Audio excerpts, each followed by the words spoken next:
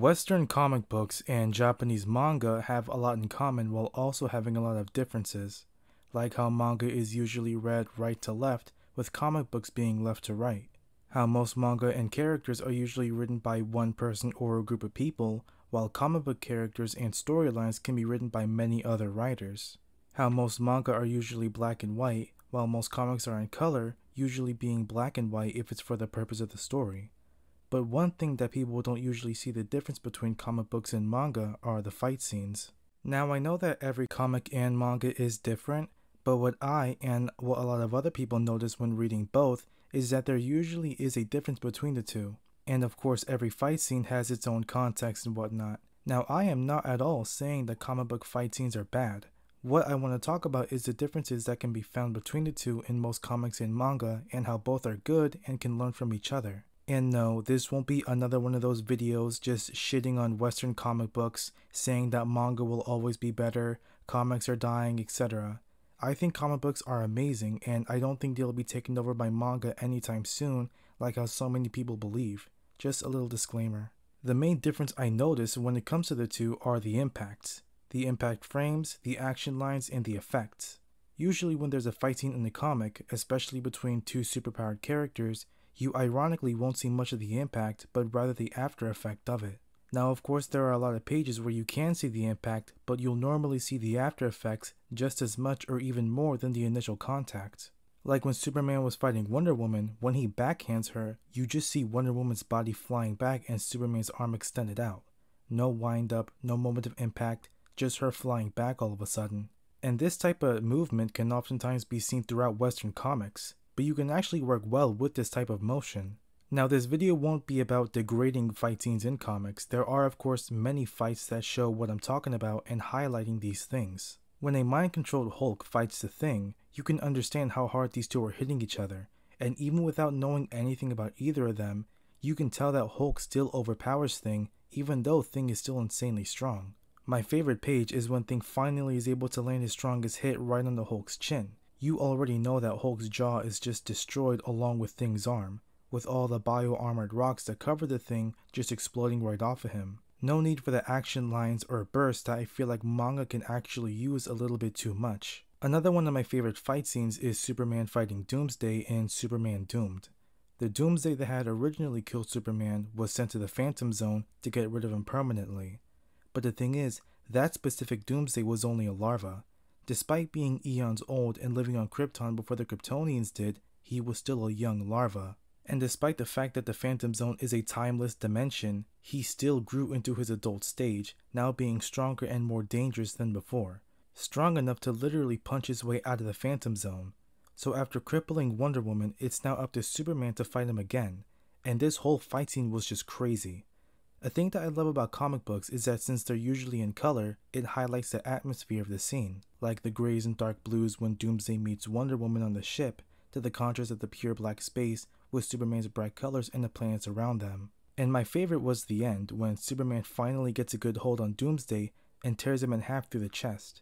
Because this wasn't color like most comics, you can really see the damage that Superman did, highlighting the internals and torn muscle inside Doomsday, as he is literally just solid bone and muscle. Now of course manga can do the same thing, but I love the color in it as I believe it shows more of what's going on, like how Doomsday's blood is purple and the orange background since when Superman crashed down to Earth it burned the environment around them. What a lot of mangas do is incorporate things like special effects, impacts, and action lines in their fight scenes, especially hand-to-hand scenes.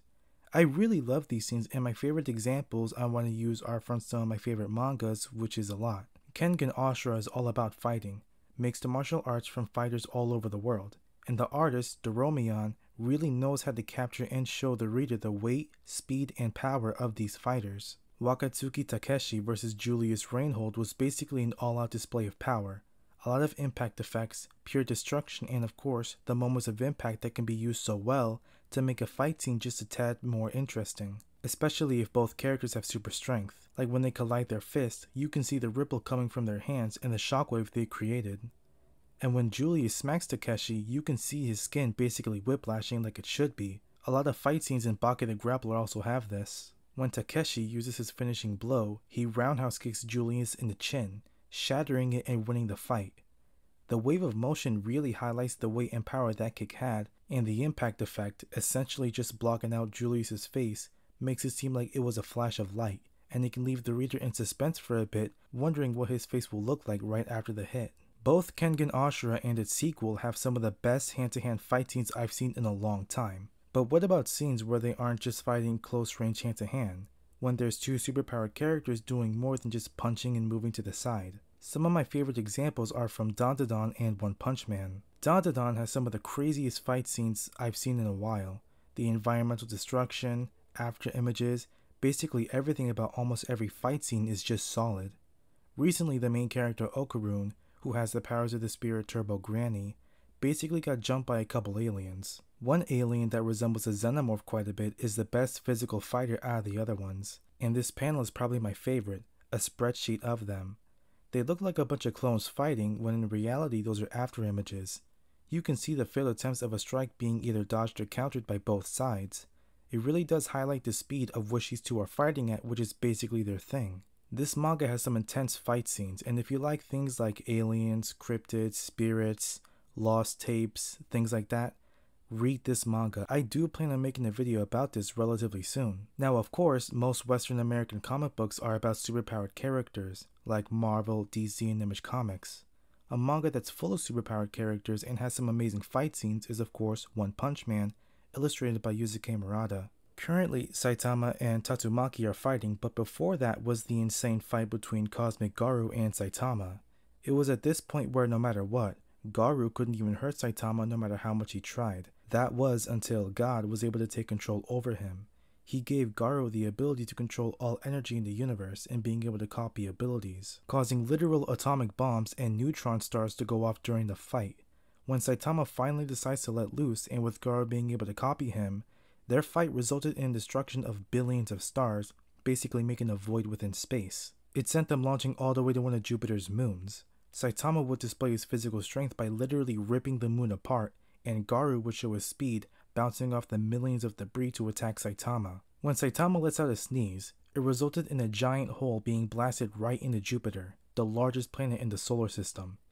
It was so strong, it was literally able to expose Jupiter's core. But then some time travel stuff happened and all that was reversed. Well, right before Garu transformed. I still wonder how the Earth isn't just destroyed, because the moon should be knocked off its gravitational pull, and the magnetic field should be messed up because a bunch of the mass shifted, and the whole continental shaving.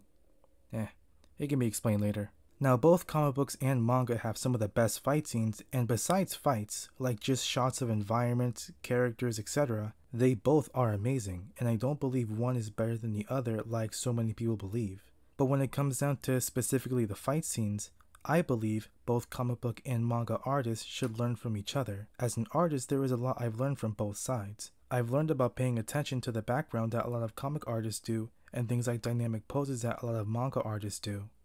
There really is so much you can learn from both sides. And just me pointing out the difference between the fight scenes does not mean I'm saying one is better than the other. I love them both equally. But fact is, there is a difference between the two, but both sides are still amazing. And things can be learned from each other. Thanks for watching. Tell me what you think in the comments. I got the links to my socials in the description. Be kind to yourselves and each other. Thanks for watching.